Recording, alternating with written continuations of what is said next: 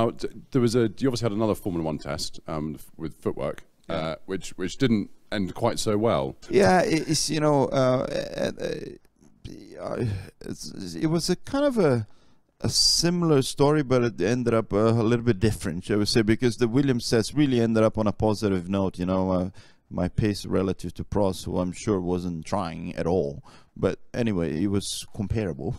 So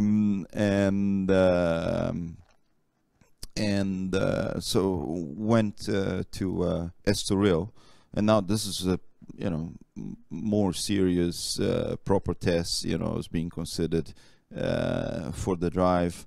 Again, an active suspension car, but again I had whatever, I don't know what my shape is like, because I'm not certainly the tallest guy around, but I really struggled to fit in the car.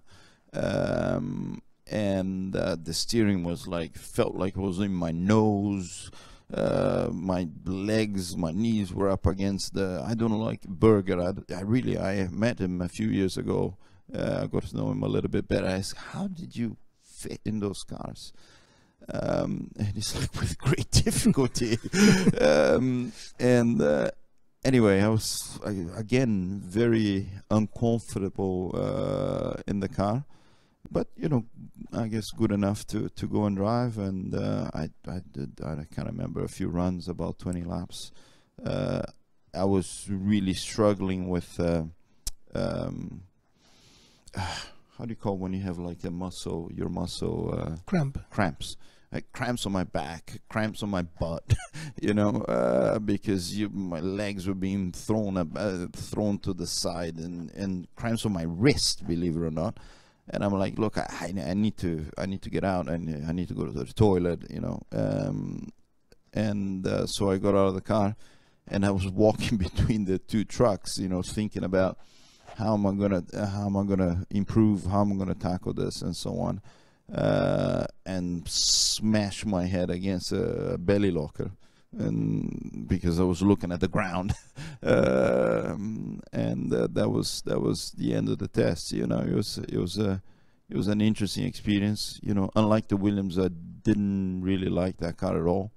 I was reasonably competitive on the slow bits. On the high-speed corners, it was just all pain. You sit there, my back. it was all pain, and the Formula One car is I don't know what they are like now, but they were what struck me is that they were very violent. I mean, you hit the brakes, bah, turn the wheel.